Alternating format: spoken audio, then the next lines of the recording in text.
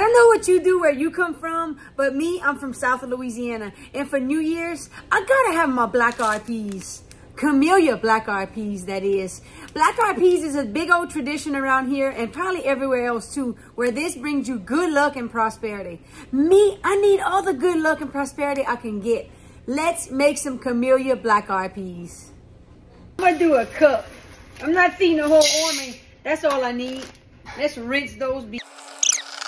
So I normally like to use smoked sausage with my black-eyed peas, but today I'm gonna use bacon because I know it's easier for everybody to grab bacon wherever you're located. So first, brown you up some bacon. Cook that bacon down. I'm also gonna be adding some onions and bell peppers in. Cook it down to your liking. This at the bottom is not burnt. I'm about to show you what I'm gonna do with that. I'm taking my onions and bacon out. I'm leaving the grease in the pot because I'm fixing to put some water and pull all that brown stuff off the bottom. That's that extra flavor that's gonna go into those beans. I will be adding the bacon and the onions back in the mixture somewhere down the line because I'm cooking these beans for probably 2 to 3 hours. Yes, I did leave the grease in my pot. That's all extra flavor. Trust me, you want it there. Add in water. Cover the beans completely. Put about that much over the beans. Season your black eyes how you like.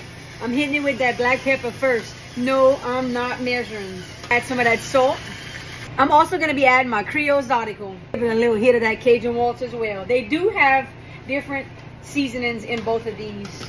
So why not? That to a good hard ball. When those black-eyed peas start cutting flips like that, it's time to cover it. Turn your burner a little bit lower.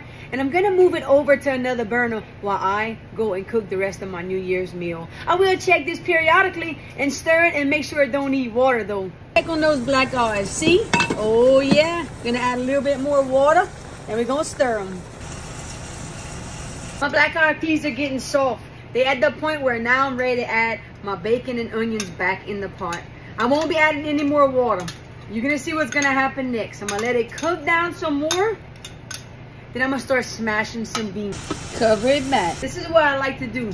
I like to bring some of the beans to the side of the pot and smash them. Make them extra creamy.